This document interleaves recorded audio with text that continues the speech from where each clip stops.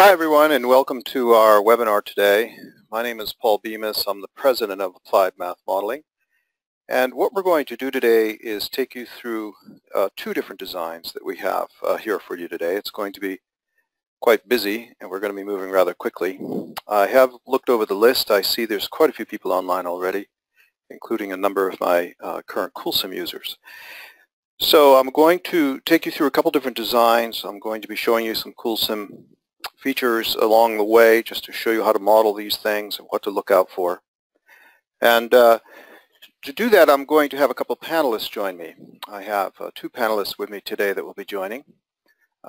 First, let me introduce myself to those of you who don't know me. I am the president of Applied Math Modeling. I have a background in both mechanical engineering and electrical engineering. Undergraduate mechanical, graduate work in electrical, and later on business, worked for Hewlett-Packard for many years, business development, and then also worked for the Ansys Corporation and the Fluent Corporation. CoolSim and Applied Math Modeling are a spin-off of the Ansys Corporation. We're a value-added partner, and we use their technology to create application-specific tools, CoolSim being the fundamental tool that we have today and that we promote for modeling airflow in a data center. I also have with me today Keith Dunavant. Keith is the manager of data center cooling solutions at Munters, and we're pleased to have him with us. Keith is a professional engineer, member of the ASHRAE committee, has been involved with them for quite some time, has a couple of patents, I think 4 U.S. patents pertaining to data center cooling, and is an authority in cooling systems using evaporative cooling technologies. He's been with the company for over 10 years. Chris Fulton will also be joining us today. Chris is the Vice President of Sales and Marketing at Air Enterprises, and they are a supplier of the Kyoto cooling system, which we'll be reviewing here today as well. Just a little bit of housekeeping. The way we do these panels is both Keith and Chris are off-site. I'm bringing them in through the GoToWebinar session. If you have questions for us, please use the chat box to ask questions, and we'll try to take them as we go, and we'll certainly take your questions at the end. I have tried opening microphones before, and it doesn't always work well, so please be patient and type them out for us and put them into the system, the little GoToMeeting window where it says chat or questions, and you can ask a question, and we'll try to answer them as we go, and I'll field the questions and serve them up to Keith or Chris appropriately. With respect to a certificate, there are professional development certificates that will be available at the end of the webinar. If you'd like one, just send me an email and we'll get one out to you. We are talking about data center design here, so it is completely appropriate. Now, as I mentioned today, we're going to be reviewing a couple of different designs. To get started, however, I'd like to talk about a few issues up front, some acronyms, PUE, COP, some design optimization goals, and then we'll get into the two designs directly and talk about optimization for them. First, let me just review power utilization effectiveness here for those who aren't or may not be familiar with it. I think most people are. Power utilization effectiveness is a ratio. It's total facility energy over IT energy.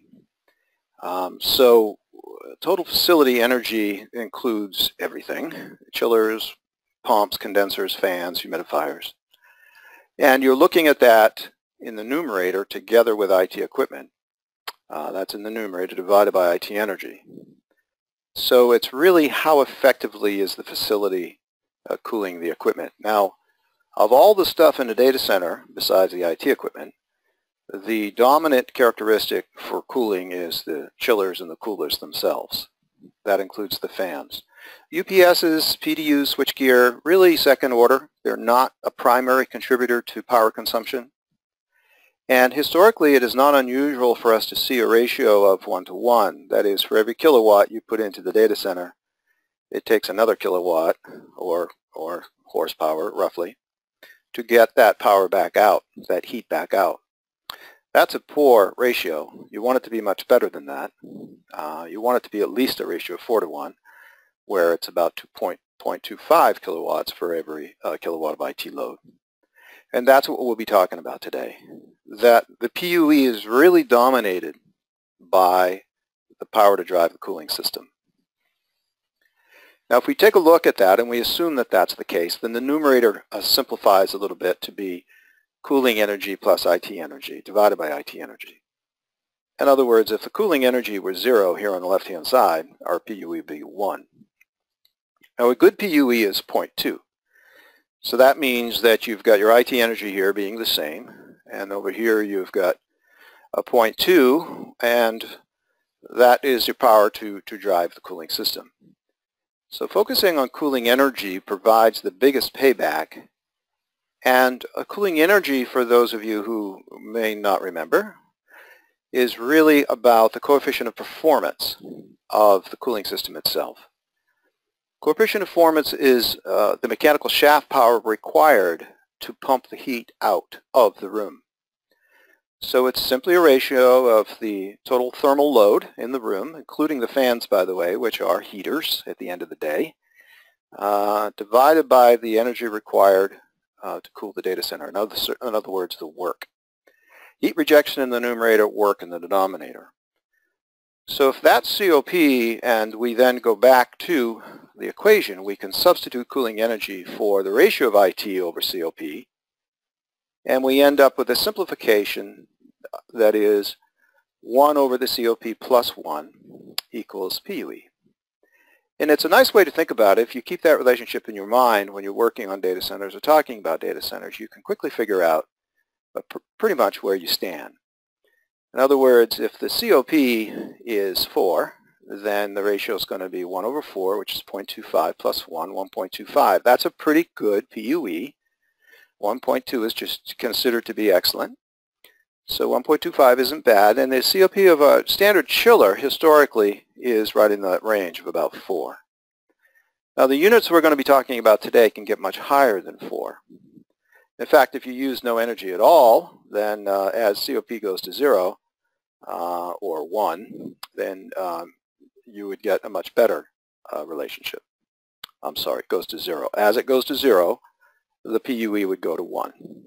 Okay, so you want to drive the COP as high as you possibly can. Now, just to review again the Rankine cycle, this is why this is the case, and this also gets to the point of today's discussion as well, is the shaft power required here to drive the cooling system. We need to compress a medium, which is a gas. Ideal gas law means that's going to get hot. The hot air then enters the condenser, and there's usually a fan blowing on the condenser that dumps it into the environment. This is outside. This is the outdoor air temperature right here. We then come out of the condenser through an expansion valve into an evaporator, which is another heat exchanger, which is dumping cold air. As you blow across this, you get cold air. The medium heats back up, becomes saturated, goes back into the compressor, and gets compressed. And this is the cycle over here, a typical Rankine cycle.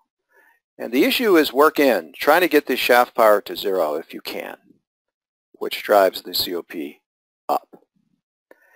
So compressors have shaft power. That's where their energy is going to. In general, the higher the return temperature out of the room, the less energy required. And that's simply because you need less lift. Lift is the pressure delta in the compressor itself. You have to compress hard to get high temperature.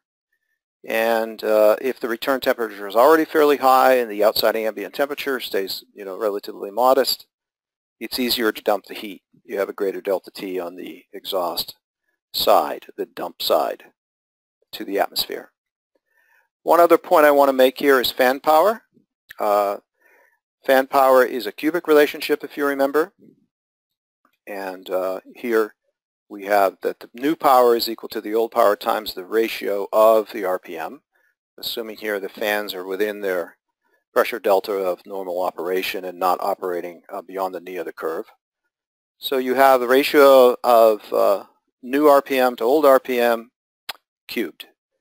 In other words, the power for a fan to drive it drops off as a cube when you reduce the RPM. Now you don't always get cubic, but you certainly get second order or higher. So the two big issues in data centers are going to be the compressor and the fans. And lowering fan speeds reduces power quite considerably. The other governing equation here that I want to review is the one that pertains to all equipment in the room. And this one came up, Keith, when we were talking in the rehearsal we did earlier for the event, is that the heat being dumped or used, either case, is equal to the mass flow rate times the density of air times specific gravity times specific heat of air times delta T. Now here I've got the delta T of the supply versus return of the room. But this equation is general. It also pertains to the racks, and it also pertains to the outdoor air temperatures. So to dump a given amount of heat here in the room, there's two variables. By the way, density and specific heat are going to remain relatively constant. Density does change a little bit with temperature, but within range it's about the same. So there's two ways to dump the heat. You can have a delta T here that is significant. Now on very cold days, if you're using air-to-air heat exchangers like we're going to be using in this examples today, you can get very cold air outside. And you can bring that cold air in and keep your fans down low. But if you don't have that, then you've got to run the fans up to take what temperatures you do have and try to dump that heat. Because the heat coming out of the back of that equipment is going to be, you're typically going to see a delta T of about 20 or more going across that equipment. So two variables you have, flow rate and also the temperature of the outdoor environment. Okay, something to keep in mind as we roll forward. So we're going to take a look at two designs here today, and Keith, I've brought you in on this, and you can unmute. I think your mic is muted at this point, so you can unmute your mic yourself there and take us through this first one. I used the slides that you provided for this Munters Indirect Evaporative Cooling Unit, and then when we shift back over to CoolSim, I'll pick it back up. So if you'd like to take us through these diagrams here, you certainly can do that. And what you're seeing here is a generic indirect air side economizer. We've got hot return from a plenum coming into the unit into a fan, and that is going to then push that air into the air-to-air heat exchanger, extract heat from it, have the option of filtering the air and extracting additional heat through a coil. So, Paul, if you want to go ahead and advance the arrows, since I'm not able to do that. Yeah, I got it for you. Exactly the airflow path. So what you've got with an indirect economizer is the benefits of an outside air economizer without the downside of introducing pollutants and moisture that will impact the humidity of the data hall environment. So it's a good way to go, especially in more humid climates or areas that have high ambient pollution. And it can be a very efficient option, especially when incorporating evaporative assist in that scavenger air prior to the heat exchanger. So right here, right? Exactly. So you're using outdoor air. You also have an evaporative component here that will work under certain wet bulb conditions. And then you have air-to-air heat exchanger right here. So you're not bringing direct air into the environment. You're looping it through a heat exchanger with some assist. And then here on the hardware side or the IT side, you're looping through the same thing with a DX unit in those cases that you need it, right? Right, and if you do have a DX system, you have the option of putting the condenser coil to reject that heat of compression in the scavenger exhaust, yeah, leaving the system. Yeah, over here. Yeah. Okay. Okay. So this is another representation you showed me here. Right, and so we offered various types of air-to-air heat exchangers with our indirect economizing solutions. This is one that is very efficient. It's a polymer tube heat exchanger. It's constructed of polymer tubes that are typically 8 feet in length, and there's literally thousands of them inside of a heat exchanger system within a large air handler that would be used to cool a data center. And so this system can operate dry in the wintertime as a cross-flow type of a heat exchanger that gives you about a 55% effectiveness. And then as it warms up, you can fill the sump with water and begin to circulate water to wet the exterior of the tubes to get a very close approach to ambient wet bulb temperature to continue to give you the ability to continue to cool even when it's very hot. So if you'll go ahead and start the next animation, you can see here on a 95-degree day, and if you'll toggle it one more, we can cool from 95 to 75 as long as the ambient wet bulb is 67 or lower, pretty much independent of what the dry bulb is. So it could be 100 degrees. It doesn't really matter. We can still get that kind of approach. As long as you've got the wet bulb, which suggests your humidity is at a certain point where you're able to use evaporation to your advantage. Exactly, yeah. So you've got a film of water that's flowing over the tubes to really give you a nice boost in your heat rejection potential. Now, just a quick question, Keith. We're using water here. I see that you're condensing it so it's going into a sump and being recirculated. Are they large consumers of water, these units in general? Do you lose much? Well, it's all relative. Compared to a water-cooled chiller, it's about 30% less water consumption because we're only rejecting the load. We're not rejecting the heat of compression of the refrigeration cycle. Right. And then as the ambient temperature begins to get cooler, we use less and less water until finally at about 50 degrees we can operate dry. Yep.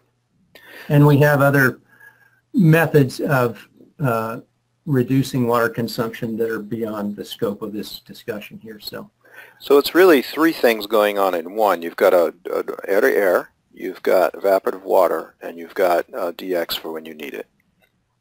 Correct, yeah. And so there's two airflow directions you'll see in the model here. One is the hot air coming up out of the data center and through this unit, and then the other is the air coming through the unit itself. This is what they look like on a rooftop. No surprise here. You've got these chimneys coming out of the top to jettison the air out. Air generally comes in the side of one configuration or another, correct, Keith? Right. So we're bringing the air in up through the bottom into blow-through plenum fans, a filter, and then the next element is your heat exchanger and trim DX cooling coil. Yeah. So this is the path through the data center, and this is the path on the outside of the building. Exactly. And so above the sprays, we have a drift eliminator to make sure that no water droplets escape from the system. And there's often a damper that is in that upper plenum that will modulate during very cold conditions that you get in the northern climates. An interesting sidebar, when it's really cold outside, we can cool with just natural convection in some instances. So the scavenger fans go to zero, and just a chimney of natural convective heat rejection is taking place, and we actually have to modulate that damper to prevent overcooling. Here's a cross-section what it looks like. I'll just place these out. There's your delta T going in and out of the data center, right? You got a 20-degree spread there. Right. If you go one more, you'll see the ambient condition. So here's an example showing a hot day of 100 degrees with a 70 wet bulb, and we're almost getting to set point with just that 70 wet bulb condition. And what you'll see here is when you're using a wetted type air-to-air heat exchanger, the scavenger exhaust leaving is cool. So we've got air that came in at 100 and 70 wet bulb, and it's leaving at 77 degrees, almost saturated, about 90% relative humidity. And so that gives us a secondary benefit in that we have a pseudo evaporatively cooled condenser. Yep. So it's an advantage of a wetted type heat exchange system. So you also see your three modes, your winter dry mode, your summer just indirect mode, and then at the extreme wet bulbs we kick in the trim DX. Yep. Latent heat of vaporization works in all directions, doesn't it? It really does. Yep. And so this is the unit we'll be talking about today, the Oasis. Comes in different sizes, but this is one example of it, right? 150 kW unit. Correct. So this is just an example to show you, where we are today in data centers, at least data centers with hot oil containment, is delivering air 70 to 75, and some are even letting it go to 80, and a few are even letting it go warmer than that. But so here's an example that if it was designed today with a 20-degree operating delta T, we've got a coefficient of performance of 4.7. We need about 20 tons, 19.25 tons at an ambient of 95 and 80 wet bulb. And so you can see the various state points as the air flows through the system. And then if you'll advance forward here, you'll see what's going to happen potentially in the future. So as they allow, as we are able to get warmer return temperatures through better containment and so forth, and 115 is achievable even today.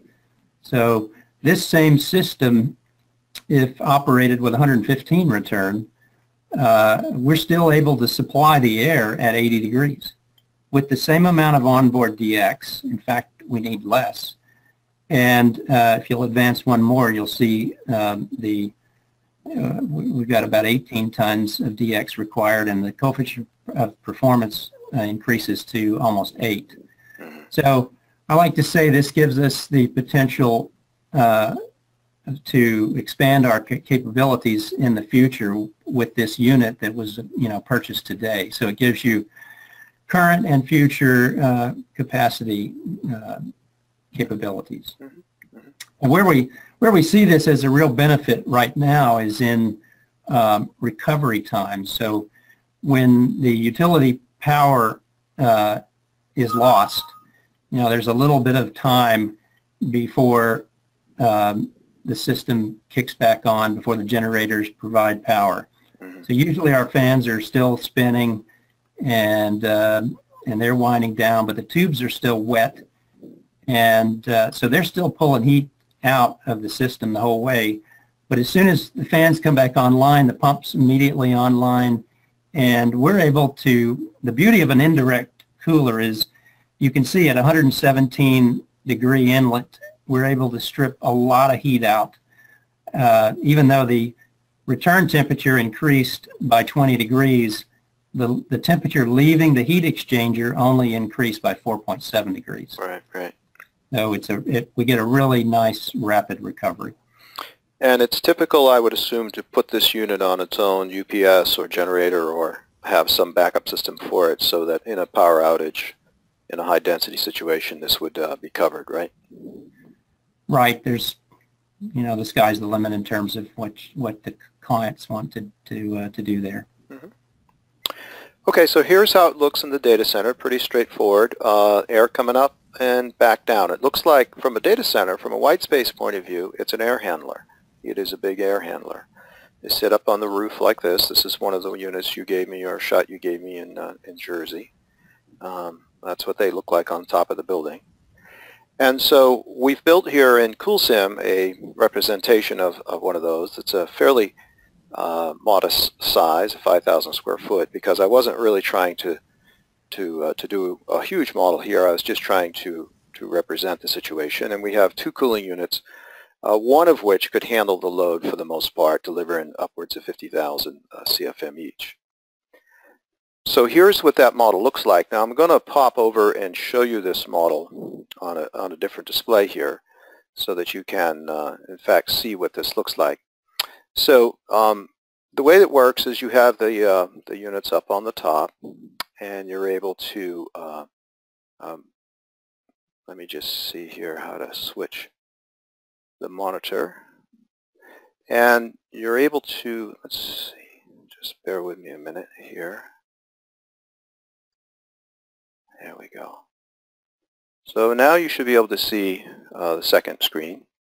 And here is my CoolSim model. So the way CoolSim works, Keith, I'm assuming you can see this rotating around. You're the only one with a live mic at the moment, so tell me if you cannot see that. But this is CoolSim. I see it. Okay. I see it. And one of the things CoolSim allows you to do in its recent versions is ducting. And generally these units are ducted. So you have a big duct coming in and supplying one hand and down and dumping through. Now what CoolSim will allow you to do is put the ducts right through the ceiling. You can see the ceiling there in green. There's a line right there that shows the ceiling. And you're able to create these ducts quite easily and effectively. This is just an air handler. This is just a unit. It just, you know, it's a cooling unit. It has its own set of properties that you can set. You can build these yourself and set them up any way you want. The thermal load and these things, these are both set right now for 2500 with a constant supply temp, because what you're trying to do in CoolSim are look at the design edges. Where do I have to, where do I have to worry? At what point am I going to run into problems? I find the easiest way to do this is to just directly set the airflow rates and the temperature rates to test the corners of the design. Where am I going to have issues? And inevitably it's going to be the combination of these two items. Either you don't have enough flow rate to handle the situation at a given temperature, or your temperatures are too high, and your flow rate may be high, but your temperatures are also too high. So it's the combination of these two. In terms of, there are other cooling methods here. By the way, the cooling capacity on this unit was also set to be 300 kW, which the unit can handle. And then you just size it to whatever you want. Now we also have these in library form, but you can also just make them. To hook them up is quite easy. We have this ducting tool. It's a duct designer, and it allows you to connect things. So right now it's connected on the front side of that. But you can unconnect them and then reconnect them. So here's a connection point here. It's a slider. This is a duct. We mesh inside the duct, and we can connect automatically and put this in place. Even the subducts can be separate, or they can be created. You can add subducts by just pointing and clicking and adding a duct. And if I were to then use my Smart Length tool, it would project that to the next one, and now I've connected those units together. So the ducting tool is quite nice, and it does allow you to go right through walls and floors. One of the things you'll notice here is in my containment. I've done containment here that I'm going to show you. And I've punched a hole through this baffle with that duct. So the duct will go right through, no problem at all. You can just extend it. You do not have to cut any ducts. You can just, or any holes in anything, you can just set these things to whatever length you want and just let them go right down through. So it holds together pretty well. So I'm just going to switch back over now to my other screen. I'm going to get used to this during this webinar, how to switch screens back and forth. And so here we're back to screen one now. So what I've done here is a pre-simulation report, which comes straight out of CoolSim, allows you to take a look at what's been done, what's been set up. You see here that I'm going to be supplying 50,000 CFM. Total demand by racks is 49,000. This number right here, this ratio is important. You want to, in general, be able to deliver as much flow as the racks need. The racks are governed by the same equation I showed you earlier, which is the total heat is equal to the mass flow rate times density times specific heat times delta T. And they should be balanced. So the amount of air coming into the room should be equivalent to what is demanded by the racks, and not more. If it's more, then what will happen is you'll get recirculation, and the air will somehow find its way back to the air handler, and you'll raise the return air temperatures, and that will make the entire system less efficient. particularly if it's an economizer system, because remember, it's the heat out, it's the rejection temperature that you want to keep as high as you possibly can. In terms of parameters, these are both running at 25,000 CFM because, of course, it is an N+1 design.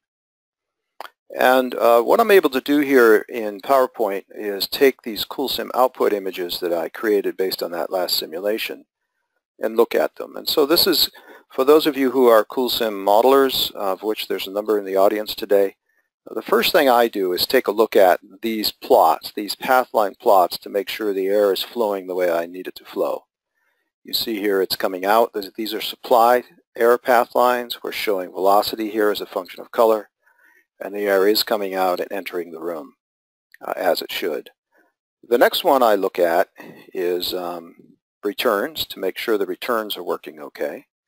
And you see the return temps and return path lines coming up out of those units here. So the heat is being captured by those chimneys and pulled up out and into this header, which is typical, and then sucked up into the units themselves. So the first thing I check is to make sure the air is flowing the way I expected it to. And then the very next thing I look at are our rack inlets. Now we have a few of these plots that come in CoolSim. They're automatically generated. This is the one I go to first. It is a conformance plot that we put in it. And what you see over on the left, and by the way, this is being done in English units. These are degrees of Fahrenheit. You don't have to run the thing that way. You can run it any way you want. But I happen to build these in English units. And you see here that we're having some trouble in the center of this room with air, with temperature. Temperature on these inlets is falling a little bit above the 80.6. Now, the reason that number is important is for a couple of reasons. The first is that it's outside the specification that is recommended. Now, there is an allowable specification that is higher. The problem, however, you run into is that above 77 degrees, these server fans start to kick up pretty high, and that will consume quite a bit of energy itself. So there's two reasons you want to be below 80. One is most of your customers and users will want you to be below 80. But the other is that you start to hit a point of diminishing returns where the fans in these units start to kick up pretty high. So we've got air distribution issues, and it wasn't immediately evident that you'd have them, because the first thing you think of in a design like this is, well, you know, I'm flooding the room with cool air. I've got the hot aisle contained. Why do I need to worry? Well, air is a funny thing, and it can go wherever it wants, and sometimes it doesn't go where you want it to go. And in particular, and by the way, this is a full range. You see here I'm now looking at the same rack inlets using a full range. So I've got 75 degree air entering, but it's getting upwards of 84 degrees at the top of these racks. And the reason why is because the containment is not perfect. And in this representation, I'm assuming a 5% leakage. The containment that I used is a baffle. The baffle can be set to allow leakage to occur, and I generally set them for about 5% leakage because no containment is perfect. You can also get into the rack itself and put gaps in the rack or put servers or get more detailed about the racks if you choose. I didn't do that in this demonstration simply because we didn't know what they're going to be, which is often the case in a new design. You don't know exactly what's going on in those racks yet because it hasn't been built, so you don't know what the servers are, and the best you can hope for is, well, it's about 5 kW or what have you. You set them for average watts per rack. That's an approximation. It's as good as you can do up front, of course, because you don't have any data about what the actual situation is going to really be. And then you use baffles at the top, and I recommend letting them leak a little because this is more indicative of the real world anyway. This is a plot here of velocity. We're now looking at velocity. Here, let me spin this around and put it into top view and show you what's going on. You see I've got some problems with air in the center. It's not coming into the center of these racks, which makes sense. It's being dumped out of, this is a top view, so we're dumping out of these 4 ports into the room, and we're trying to get it into the center. So even air distribution in a room is always a challenge, to be honest, and in particular when you use inducted supplies like this, it gets a little more challenging. So something to watch out for. Now, you could say, well, all right, we did a hot aisle design. What if we did a cold aisle design? Now, this is fairly easy to do because you just change the direction of the airflow in the cooling units themselves. So in this design, all I did was switch the crack airflow direction the other way around. So now we're cold air coming out of these units and down and dumping into the center, and I flipped the airflow direction of the racks, so now they're dumping hot air out. Same exact design, just a change in the airflow direction, which is another way I've seen them done. I've seen them done cold aisle contained or hot aisle. Now in a cold aisle design, you've got a little more control over the temperature of those rack inlets.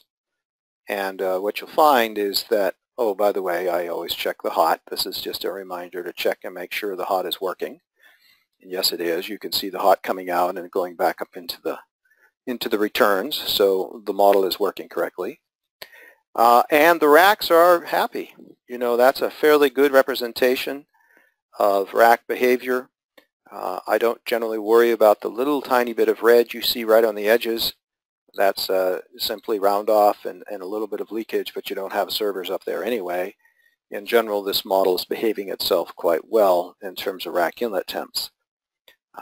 But the problem you do run into, of course, is this one, which is the room gets awfully hot. This is a cut plane at 6 feet. And what we're seeing here is that the temperatures in that room are getting very warm, upwards 90 degrees, 96, 97 degrees. And the problem there, what you run into, is what I call the human problem. And the design looks good, and it works well, we can see, but as soon as a human enters the room, they start looking for thermostats to turn them down. The humans don't realize, unless they're the ones that have been involved with the design, that this is the hot aisle. You're standing in the hot aisle in a design like this. And what will happen is it's too hot for people, they don't like it, they start turning things down. What they're effectively doing is turning down the hot return, which we already mentioned is the key parameter to keep as high as you can. It opens the window of time the heat exchanger can be used, the number of days, particularly in an air side or a water side heat exchanger. And furthermore makes heat rejection much more efficient because heat rejection is correlated to the delta T between the medium, whatever it is, in the outdoor atmosphere. So keeping that high is going to be important for everything. And of course here we have velocity, again, not too bad. We've got fairly good velocity in this case, fairly uniform throughout the room. So we eliminated that problem. We've simply got a temperature problem. Now, the next case that I encourage people to look at when doing these designs is the N+1 case. What happens when a unit goes down? This is probably where CoolSim is used the most, is failure studies, understanding what happens when a unit goes down. So you see here I've shut one down and the other one has to pick up the load. So we can do this in CoolSim. During a single run you can set up multiple variations, up to 4. Where you can switch on and off crack units and their variables such as flow rate so that you can study the effects of these in a single simulation session. And it all comes back in a single report. So I've just grabbed a few of those images, and you see here, again, I check my hot and cold to make sure they're both working okay. And you can see that I'm pulling up into just one of these units, the one on the left, and scavenging the air out of the room. And you can see that I'm doing fairly well on the N+1. That's okay. I'm able to do it all in this particular configuration using just one unit running at a larger capacity, which is kind of surprising considering it gave us trouble before.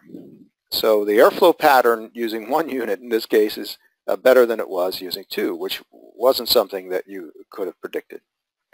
And the temperatures look fairly good. So this is a good case to look at. Do them both. I didn't do them both, and I have a PowerPoint crash. Sometimes putting 3D stuff inside of PowerPoint doesn't always work, so I'm going to restart that. In the meantime, I'll go over to my other screen and show you the CoolSim model in the N+1 case. So let me just restart PowerPoint. So this is the model again that you use. You can use it either way. To change crack or to do the parametric variation, you simply use this command here. It allows you to switch variation on or off, and you can set the flow rates however you want, set the supply air however you want, and it all comes back in a standard report. So that's how it works. It works fairly well. All the reports come back unified under this report tab. I'm not sure I have them here because this particular model hasn't been run. This was just a demonstration model. But that is how it works. And you can switch these flow direction of these units any way you want with the editor. Some of them you rotate, some of them you just switch. And I mentioned the baffles before. The baffles down here that I use for containment are such that you can set the airflow direction however you like to set it. And generally I run them at about 5% just to give you a feel for how much. Sometimes I set them as high as 10%, depending on the situation. All right, so I got PowerPoint back alive, and we're going to talk about the Kyoto-based design. This is another method for doing a similar thing, and I have Chris with me today, Chris Fulton, who's going to, who's from Air Enterprises, going to help me through this section a little bit. This one is fairly straightforward. 16,000 square feet of white space, 416 racks. It's a little bit bigger than the other one, 3.2 megawatts, and we're using 9 Kyoto units. Now, Chris, you can jump in here at any time. I'll sort of take them through this, and you can add commentary as you see fit. But here we have the data center over on the left, generally contained. So here you see with chimneys on it, hot aisle contained. Cool air coming through the system in this direction. There's a wheel here. This is a wheel sitting on its axis. It is horizontal to us, and it rotates at a fairly low speed. It is, Chris, what material is it made of? I actually do not know. It's an epoxy-coated aluminum. Okay. So it's a sensible wheel in this application. And what is its RPM generally? The peak RPM on the units by the selections that we use is 6 RPM. Yep. The average in most temperate climates is less than 3 RPM, and we specifically select for rotational speed. So what you have here is a slow rotating wheel. Hot air comes in from the data center, passes through it, and then back out. Meanwhile, outside you have cool air coming in, passing up through the same wheel. So we have an air-to-air heat exchanger. There is a seal of some kind, I'm assuming, across here, Chris, so that air can't travel through here. Well, again, just for clarity, what we have is a conductive heat transfer process here. And the wheel is rotating, as you point out, Paul, through a slot in that wall in this particular design of the unit. There are seals, both brush and labyrinth seals, to deal with different pressure conditions across the operating range of the unit. And one of the reasons, there's 2 types of, if you will, leakage associated with the wheel. One is leakage across the seals, which is minimized by maintaining relatively similar pressure differential, pressure across the zones to minimize differential, excuse me. The other is leakage associated with the open volumetric area of the wheel. At peak air volume, our leakage is less than 0.7% of total air volume, and the air is filtered inside and outside, so the leakage is minimal, and that's at peak air volume, so it's a decimal place less than that in a normal operating state. This is a rendition that Chris provided for how one looks. This is how a data center might look. You have, again, the Kyoto wheel here. You see it laying on its side, as I showed in the last diagram. The air, in this case, coming down into the white space, so it goes in this direction, down through this passage and into the room. So this is hot aisle contained. You see across this part of the room separation of chimneys effectively on the back side of these racks. It's not individual chimneys, it's one big large volume. The air is able to get hot, move up out of there, come through. These doors are open. These are fans on these doors, and they pull the air through here, back down through the wheel. Here you see the DX unit that is also included when necessary, if necessary, and back into the room. So again, using outside air temperature to cool this wheel to provide cool air to the data center and reduce the cost of power. Now here's the CoolSim model. That's an image of it. I'm also going to switch over to my other monitor and show you the dynamic CoolSim model and how we built it. So now in this case, instead of using ducts, what we did is used baffles on baffles. This is a feature of CoolSim. You can use a single baffle. So if I hide the one, you'll see here the others. These are individual baffles. They're sitting on top of the roof. The way CoolSim works is whatever baffle's put in last has priority over the earlier one. So the baffle that's representing the roof, I set to not leak at all. So it becomes the ceiling, if you will, of the data center.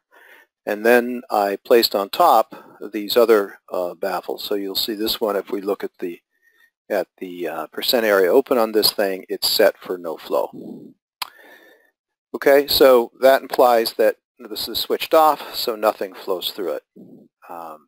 And then I put these other ones on top, set them for 80% open, and it effectively creates holes in that baffle. It's an inexpensive way to punch a hole through something.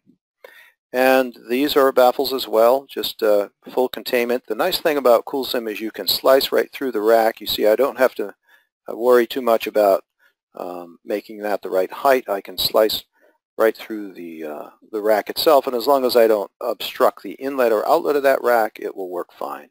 So containment's fairly easy to create. The Kyoto units themselves are really just in-row units, cracks set here. I did 8 of them. You don't have to do it that way. You could make a crack unit with 8 inlets and outlets on it. But this method does give you individual control over these fans, and you can set them however you want. So that is how I created this particular representation. You can do it any way you like. And then I grouped them. A nice feature of CoolSim is it allows you to group.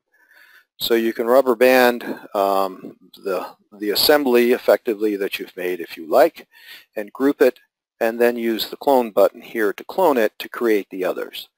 The clone feature is a popular feature. It allows you to take individual objects or groups of objects and replicate them with an offset.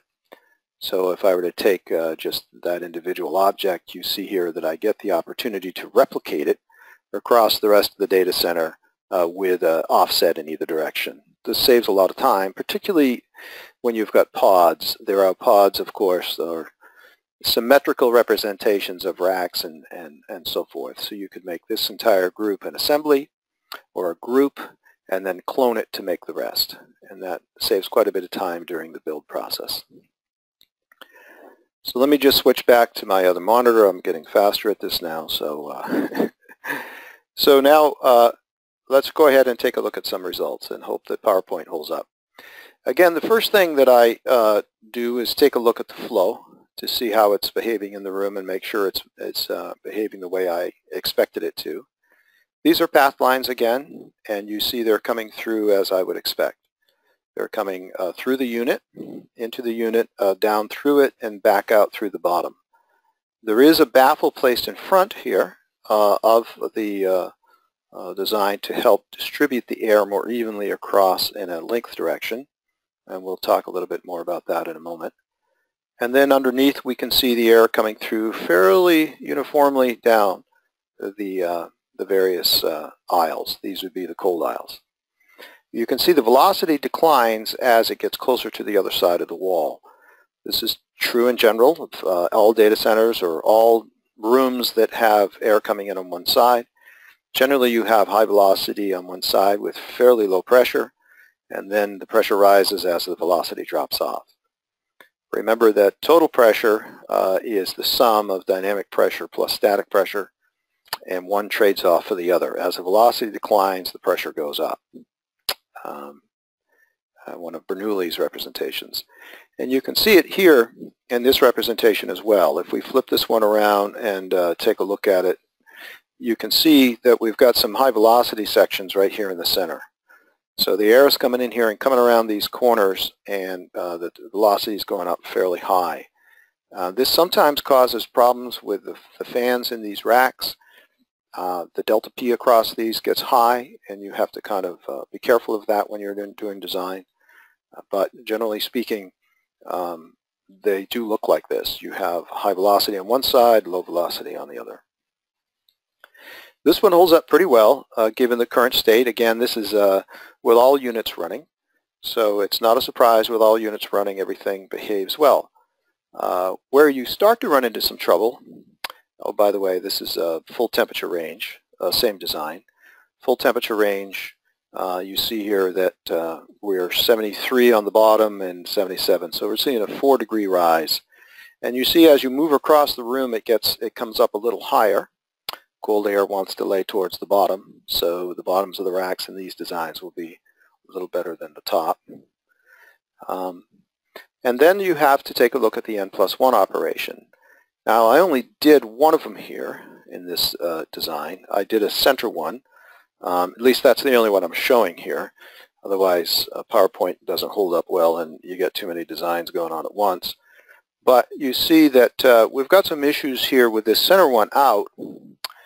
We've got some vortices going on in here, and some distribution of this air is not as perfect as you'd like it to be. Now, generally, these are run on VFDs. They're variable speed fans, and so the flow rates of the other units do come up. And you can model that in CoolSim by just resetting those to go up. But you still can run into some flow conditions. And in this design, we're running into a condition where some of those racks are having trouble at that flow condition and that supply temperature. Now, as I mentioned earlier, you can always drive the supply temp down and help alleviate this problem, but it drives your energy consumption up unless the outside air is cold enough so that you don't have to worry about that. On a cold winter day, just flood the room with cold air, and you don't have to pay the price in compressor power or in fan power. But under this condition, where the air is being supplied, I believe I set it at 70 degrees or 75 degrees, I think 75, we're having some trouble in the center here. And that's, from a design point of view, the cases you want to look at. You want to look at the corner cases where you might have trouble and try to mitigate it as much as you possibly can. Again, we're assuming here a uniform distribution of load across these racks, and that can be adjusted as well. I have seen these designs where they front load. They load up the front of these racks heavier than the back end, knowing that there'll be a gradient, and that is how they can deal with it. But this is also a very symmetrical case, and you don't always run this. This might be something you see in a brand new data center, but it's not unusual that these are going into existing data centers or data centers that have other stuff in the way, most notably things like PDUs and older equipment that hasn't been moved out yet can cause some interesting airflow dynamics in the room that you need to take a look at. So in this case, that was one that popped out, and it does look okay from an allowable point of view. So if you look at it from an allowable, this is the same plot, but it's going to 90 degrees now on the inlets, and you're in conformance. Something to be aware of. It's always the failure mode scenarios that you want to study, I think. So with the CoolSim model, it allows you to do this. It's very easy, of course, to just change your supply air temps, change your flow rates, and take a look at the various situations and try to optimize the design. You do things like change the mass flow rate, trying to change the supply air temp, look at the air distribution in the room, check cold aisle versus hot aisle, see which is better and which is recommended from an operational point of view. So at this point, it's about 5 minutes before the hour. I'd like to open it up for questions. It's fairly clear here that this is going on. We're seeing a lot more of this in the modeling environments. Why I chose this topic today is that I am seeing more of it.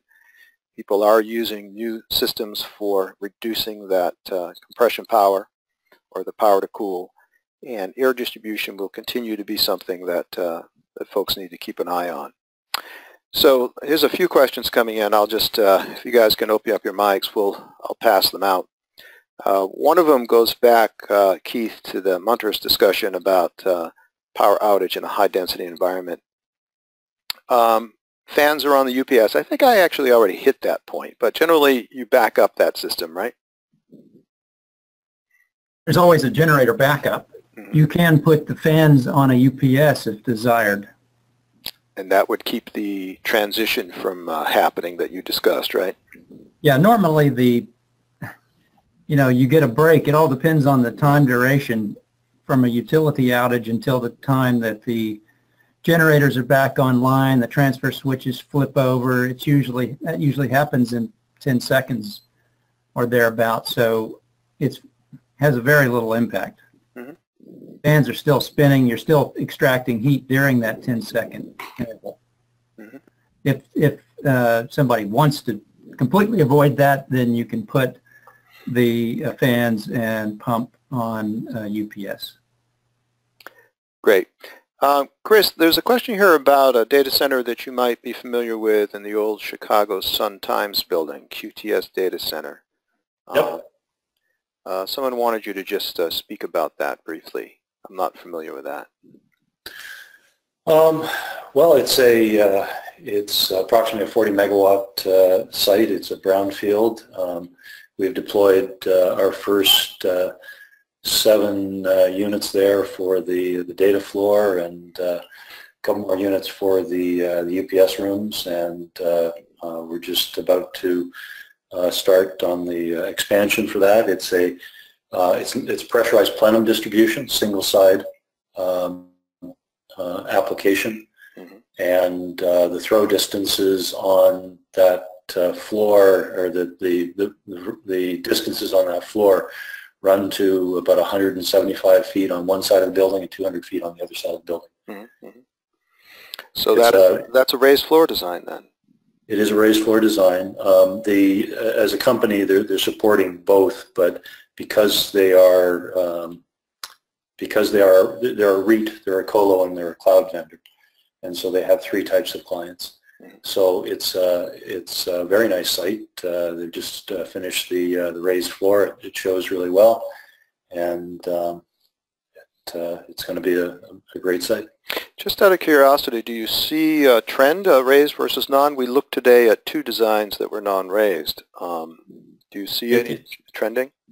Well, I mean, certainly there's been a trend over the last 12 months in the large players, because we've seen a lot of new designs, new go-forward, repeatable designs being done by a bunch of the large REITs and colos. And I'd have to say that probably 80% of those new designs that we're seeing are a situation where they are containment-based. Mm. And thank you, California. You kind of pushed the needle on that one. But certainly there's a trend towards that. The Raging Wire data center, 1 million square feet down in Dallas, Fort Worth, we're basis of design there, and that is a containment-based solution. Now, non-raised floor is what you mean, right? Non-raised floor contained. Yeah, I mean, from my perspective, I mean, when I'm talking about it from an airflow point of view, when I say that, they could very well have somebody could have a raised floor. It could be using for electrical distribution. Mm-hmm. United Airlines in Chicago, for example, is a situation where they have a raised floor, but we're not using the raised floor for distribution. Mm-hmm. 25,000 square feet. It's a 4 megawatt build out today on a 6 megawatt design, and we are serving 175 feet to 200 feet from the units. The variation across the floor plate's about a degree and a half, as reported by the client. Mm-hmm. So fairly uniform distribution in a containment environment. Now, in the design that we looked at, we did use a diffuser. Is that typical to use a diffuser plate?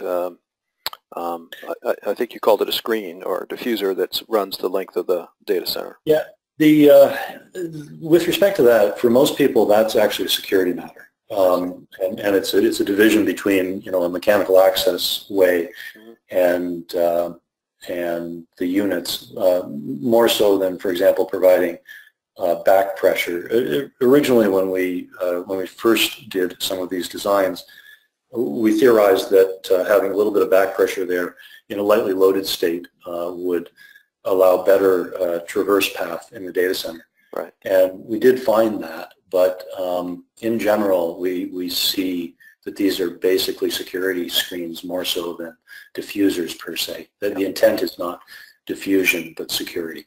Yep. Well, all right. I'd like to thank Keith and Chris both for being here today. I think that comes to the end of our session. It's try to keep these to 1 hour. If any of you have questions or would like more information, please let us know. Our contact information is listed here on this last slide, both all of our contacts, mine and Keith's and Chris. If you'd like to reach out, please go ahead. I have also recorded this event today and we'll post it on our website in the archive directory. I want to thank you all for attending. If you would like a professional development certificate associated with this session, please send me a note and I'll pass that along. And with that, I'd like to thank everybody and say have a good day to everyone. Thanks, guys.